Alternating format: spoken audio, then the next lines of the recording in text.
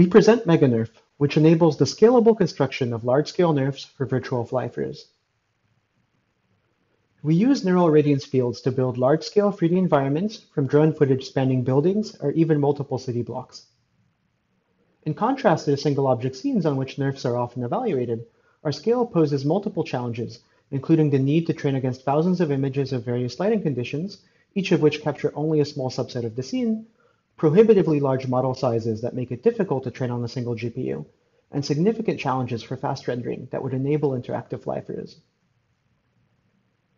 To address these constraints, we decompose the scene into multiple spatial cells and train a separate NeRF submodule for each. In contrast to previous methods such as DeRF or KiloNeRF, which use spatial partitioning to speed up inference, we use it to enable data parallelism for scalable training.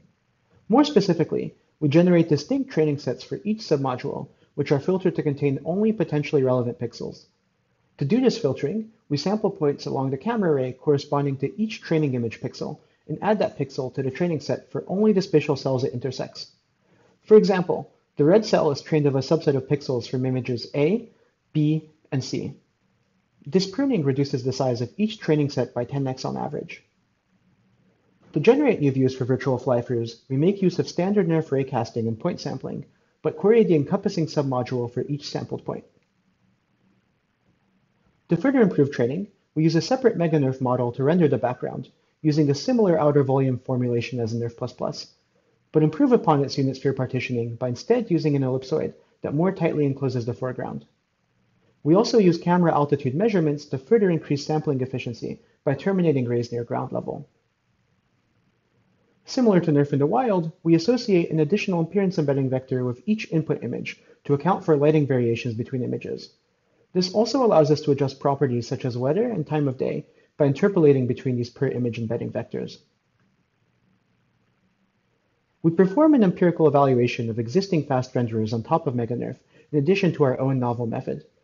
Many existing methods, such as Planoctree, Snurg, or FastNeRF, pre-compute model outputs and store them into a fixed resolution structure, such as a sparse voxelloc tree.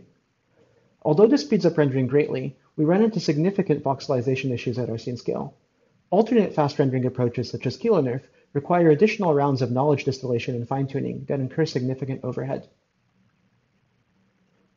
We explore an orthogonal direction that exploits the temporal coherence of interactive flythroughs. Our key insight is that once the information needed to render a given view is computed, we can reuse much of it for the next view. We therefore begin by pre-computing a coarse cache of opacity and color similar to Planoctree. In contrast to Planoctree, we dynamically subdivide the tree throughout the interactive visualization. As the camera traverses the scene, our renderer uses cached outputs to quickly produce an initial view, and then performs additional rounds of model sampling to refine the image. As each subsequent frame has significant overlap with its predecessor, it benefits from the previous refinement, and needs to only perform a small amount of incremental work to maintain quality. We evaluate Mega-NeRF against multiple varied datasets, including Urban Scenes 3D, the Quad 6K dataset, and our own publicly released MIL19 dataset that we recorded firsthand near a former industrial complex. We first evaluate the scalability of our training method by comparing Mega-NeRF's reconstruction quality against multiple baselines, including NeRF++ and multi-view stereo. Mega-NeRF consistently produces sharper and more realistic renderings, even after allowing the other approaches to train well over 24 hours. We then evaluate existing fast renderers on top of Mega-NeRF, along with our dynamic viewer.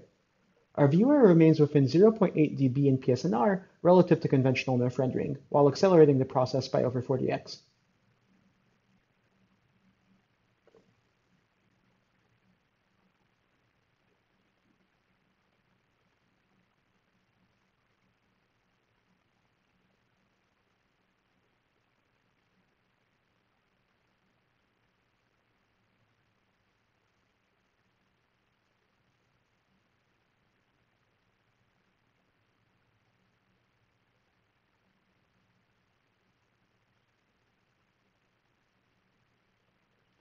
Please refer to our project page for more details.